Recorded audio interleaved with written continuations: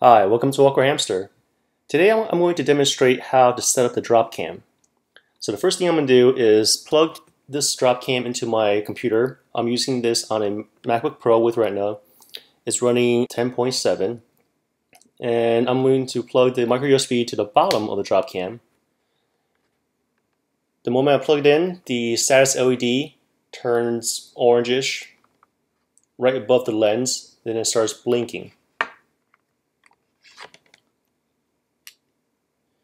And on my desktop, I see the Dropcam icon. So I'm going to launch this. And once I launch it, I see there's the Dropcam app for Macintosh computers.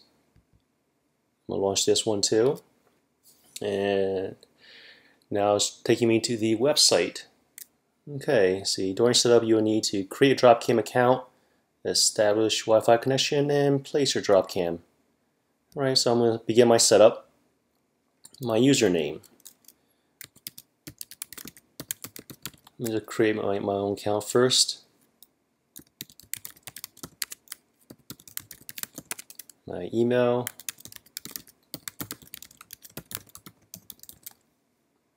Yes, I agree. It's asking me for my Wi-Fi. I choose my Wi-Fi, my password. Connect.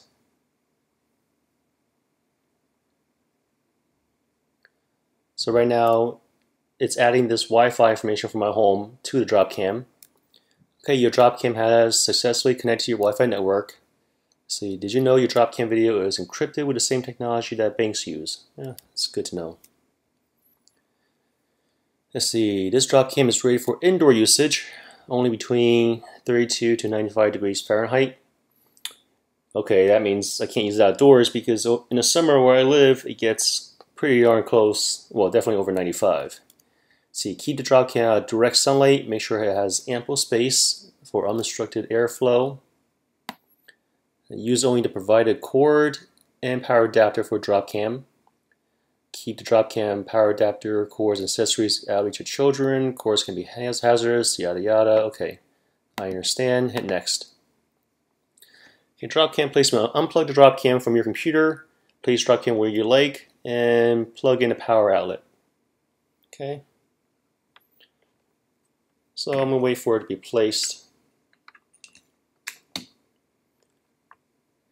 Let me plug the power adapter in. The Dropcam has now been plugged from my computer to the AC adapter using the included 10-foot micro USB cable. I'm going to hit next. Let's see, give my Dropcam a title. Let's get called Dropcam 1. Since it's my first Dropcam. I hear feedback. I'm going to mute the speaker on this. Let me say, take a tour. Later. Take a tour. I want to watch it now. Later. I want to watch it now. Hey. Hey. There's about 1, 2, There's about 3, 1, 2, 3, 4, 5. 1, 2, 3. It's about 1 second delay. It's about a 1 second delay. I was going to say, remind me of 7 days. 7 days. So this is the mute button. Mute. Alright, nothing. Quality is pretty good. Seems like there's a little this bluish haze on the screen. I can't seem to get rid of it. Okay, so what else is there? The status LED right now on the Dropcam, now that it's all set up, it's blue.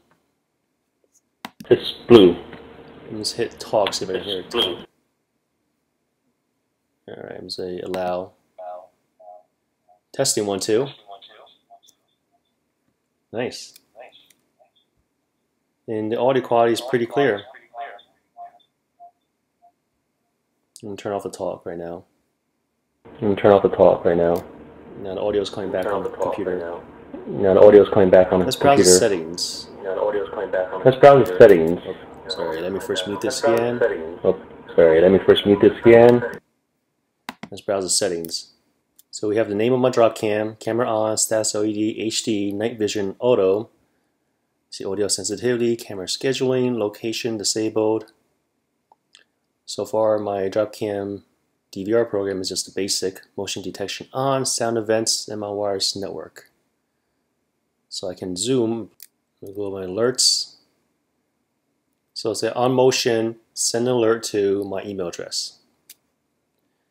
Or I can say I can schedule a time for it too. So say turn alerts off every, let me see if I can hit the plus button right now. Okay, it's not. Sharing. I can invite people. Only the people I invite I can share my Dropcam with them.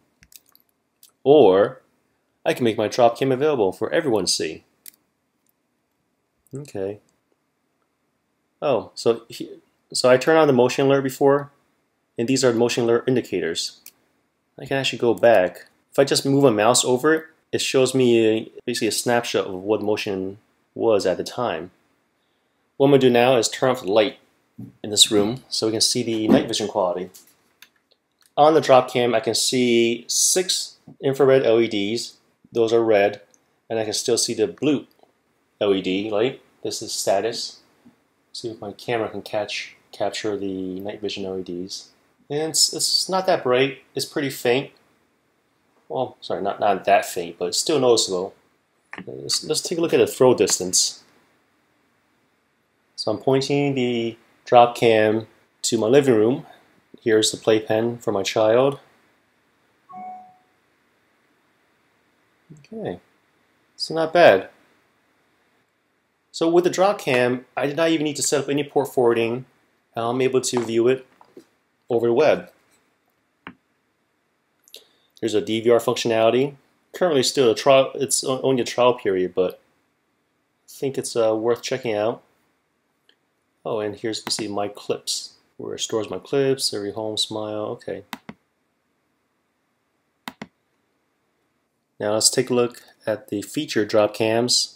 So these are Dropcams that people made public. Let's see, Live Monkey, what's this? Tinkering Live Monkey.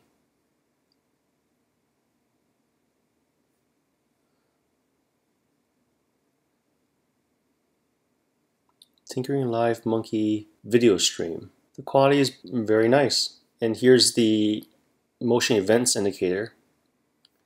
You can also subscribe to this person's camera too. Alright, let's go back to my Dropcams. Okay, everything is very simple, straightforward. Now let's check out the iOS application.